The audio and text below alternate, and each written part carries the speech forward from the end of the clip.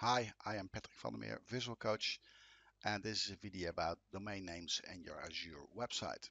Okay, so I published my website on Azure, and after I did that, and that's a completely different video, you'll find one about that somewhere else uh, on my website, on my YouTube channel. So let's look at the website. So if you are managing this resource, then you can say, well, at this current moment, your app is stopped, but you're still getting charged. So let's start it. And the default address that you get, will something be like the name of a project and then the Azure websites.net uh, extension for the domain. So if I click on that, I assume that the website is already started now. Then you'll get something like this, having the address here in the top, and that's it. Actually, I already preloaded it, so this is the new loaded. Right. So this is what you have, but this is of course not your custom domain. So my custom name is visualcoach.com or visualcoach.biz, and they should both point to this website. Well, to do that, I need my domain management system to point to the Azure website, of course.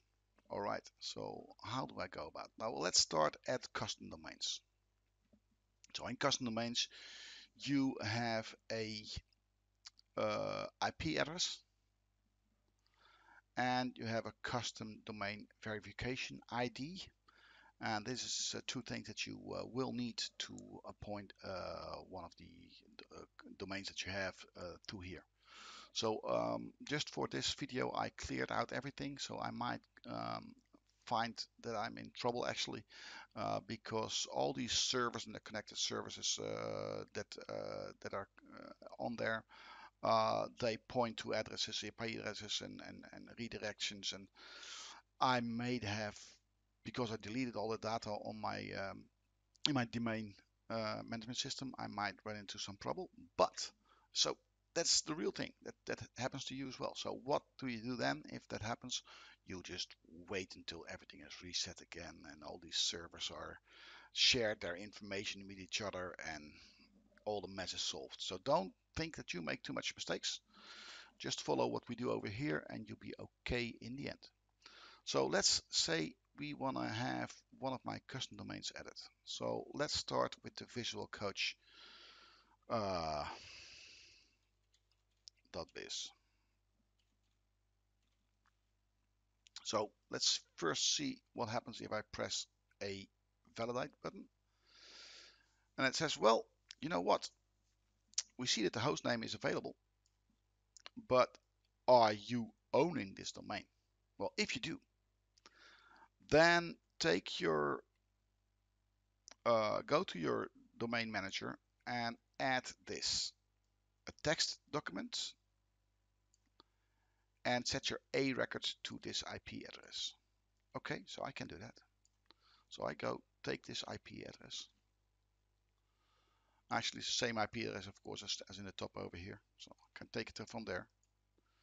I go to my domain manager for the visualcoach.biz and I say, listen, I'm going to point this to this IP address. I put it to custom, make sure that everything is updated quite quickly. I cannot go below 600, so that's bad. 600 seconds is 10 minutes. So this information will be on its earliest, will be, well, not on its latest, I have to say, is being refreshed on the main servers for the domain routing after 600 seconds, 10 minutes. So save. That's the first step. Okay, cool. So what else? Well, it says over here that I need a text document with the host name of ASUT. And then giving this value, which is actually the custom domain verification ID over here. So I'm going to copy that because I can remember the ASUT. And I go again to my records just to make sure I removed everything. So there is no other text record in this list. Sometimes you have a second page. Remember that one. So you have to check the second page. There's no second page that says, well, there's a text record. There's actually no text record at all. That reads asut and then has that code. So let's do that. Add. We're gonna select a text and we're gonna add the asut and we're gonna add the identification key and we're gonna say, well, listen, I'm in a hurry, so I need my 600 seconds.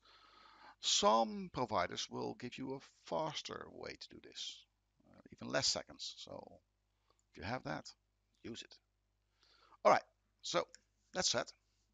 So now this IP address or this domain is connected to this IP address on Azure. And this was just to make sure that I can verify that I set it up correctly. So let's go back to over here and let's click the validate button again. Let's see what happens. Now it says, hey, you've got the domain ownership. You are the owner of the domain, so you can set it up. Okay, so I'm adding this custom domain to my list. Great. I knew I could do that. So let's see.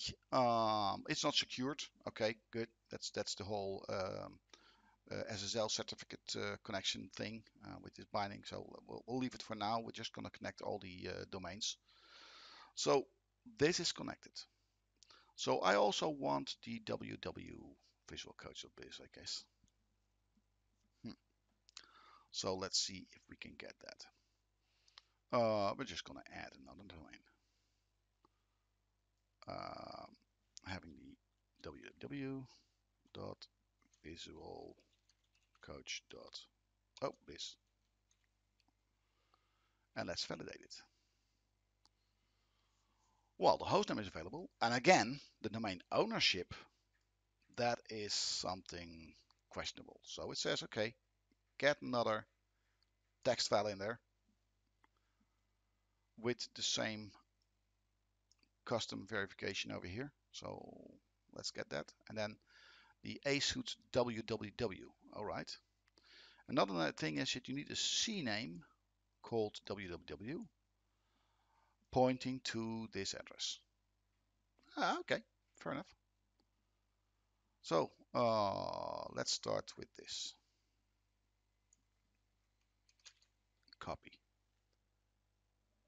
Go to my DNS management system. Say, I just check again.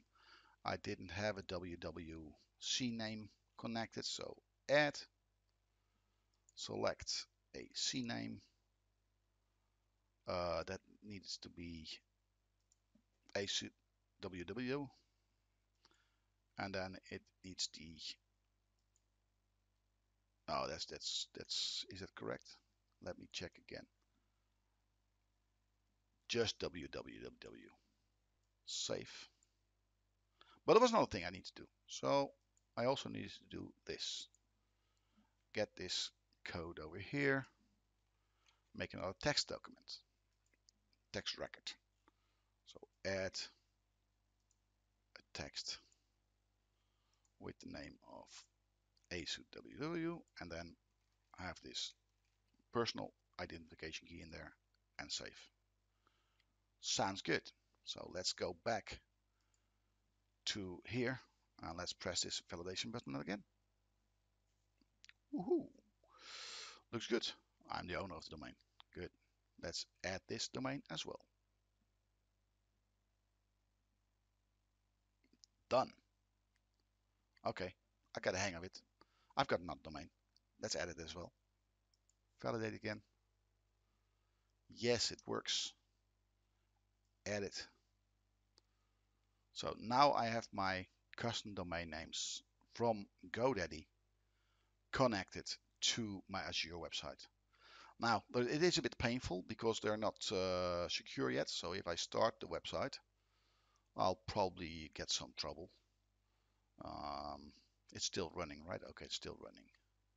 So let's just I don't know if needed, but I'm just gonna refresh it. Oh, I'm gonna restart it. I mean, Yes. Because there's data missing in it as well over here. That's probably because I added some stuff.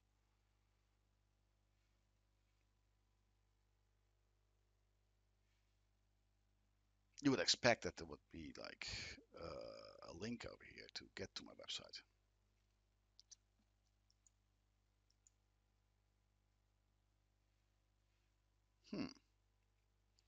Well, this could be because it's a bit slow. There it is. So this is the website, like I showed before. So let's kill this and just wait until it's loaded because it's all refreshed. So this is it. Then what happens if I just type? Okay, sorry, that was the domain server. So this is the address, the original address. So what happens if I just replace that with the www.visualcoach.biz? Well, it says you can go there, but it's not safe. All right. Well, I know I'm the owner. I don't I don't care for now. So yeah, it's connected correctly. If I put it on com, let's see if that is also updated. Com. Also unsafe, of course. Advanced. Go. Works.